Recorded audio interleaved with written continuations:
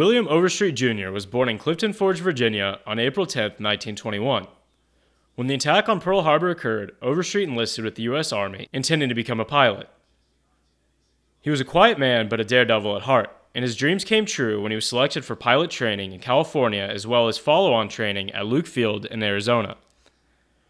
Overstreet would accumulate hours in the BT-13 Valiant, T-6 Texan, and P-40 Warhawk before graduating and being assigned to 357th Fighter Group of the 363rd Fighter Squadron. There, he flew with experienced aviators, including a squadron mate, Chuck Yeager, who would go on to become the first pilot to break the sound barrier. When speaking about his wingman Hub, Bill is quoted as saying, "Hub also liked to take a flight of 4 to the Golden Gate Bridge and do loops around it. You know we were having fun.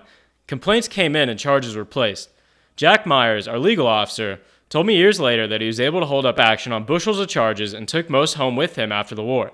We like to buzz farmers, sunbathers, or anything. Years later, I asked Don Graham why we got away with so much. He replied, if you were picking pilots for combat, who would you pick? The fellows who flew straight and level, or the ones who pushed the envelope and tested the limits of their planes?" Overstreet was then declared combat ready and crossed the Atlantic on board the RMS Queen Elizabeth. He was assigned to the 9th Air Force, which was about to receive brand new P-51 Mustangs. He and his unit, the 357th Fighter Group, routinely flew bomber escort missions into Germany, leading him to name his P-51 Mustang the Berlin Express. The pilots in the 357th Fighter Group were recognized for their meritorious efforts in the war in keeping the skies clear of Luftwaffe aircraft. During their bomber escort missions, they destroyed 20 Nazi fighters and strafed a large enemy airfield in Germany, damaging various German aircraft and killing 15 to 20 armed personnel. Here's an excerpt of that citation. Some of the P-51s left their formations to engage enemy fighters below the bomber level in order to prevent them from reforming for further attacks. Though fighting under the most difficult conditions and subjected to constant anti-aircraft and enemy aircraft fire, so skillfully and aggressively were their attacks on the enemy fighters carried out that not a single aircraft of the 357th Group was lost. But this is not the event that would bring Overstreet his recognition. Overstreet and others were near Paris on escort duty when they were attacked by enemy Messerschmitt Bf-109 aircraft. Even though some of the German fighters broke off their attack, Overstreet and enemy Bf-109 were already engaged in a dogfight. The Bf-109 attempted to fly over Paris in the hopes of shaking Overstreet in a superior P-51 Mustang with help from anti-aircraft artillery fire that was surrounding the city. However, Overstreet and his Berlin Express landed key hits on the Bf-109's engine and frame, even though Overstreet's P-51 was in the face of enemy ground fire as well. In a last attempt to shake the P-51, the German Luftwaffe pilot flew his plane towards the Eiffel Tower, and then beneath it. Overstreet was not about to let the German get away, so he took his P-51 Mustang under the Eiffel Tower as well. He then proceeded to score several more hits on the Bf-109, causing it to crash. Going full throttle, Overstreet managed to escape additional flak and ground fire, after which he was able to clear the city's surface air defenses. He had the following to say regarding this incident.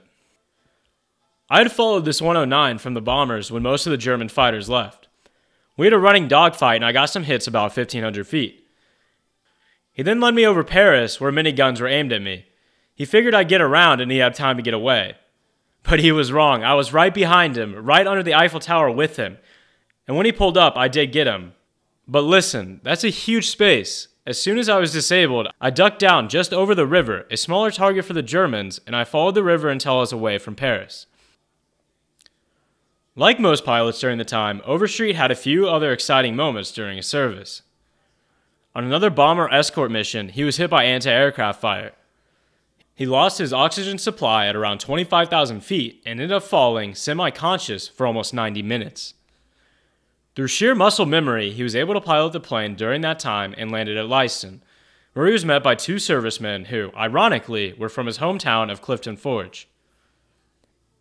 Overstreet would continue to fly bomber and cargo aircraft escort missions for the remainder of the war. He and his group flew 8 missions on D-Day supporting the Normandy invasion on June 6, 1944.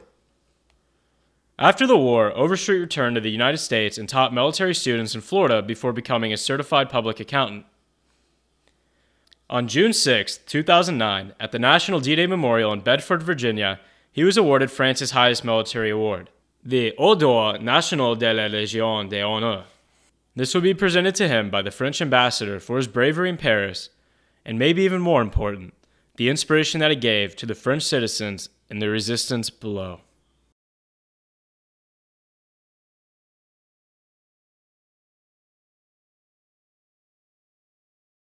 Thanks for watching. Remember to like the video and subscribe for more content.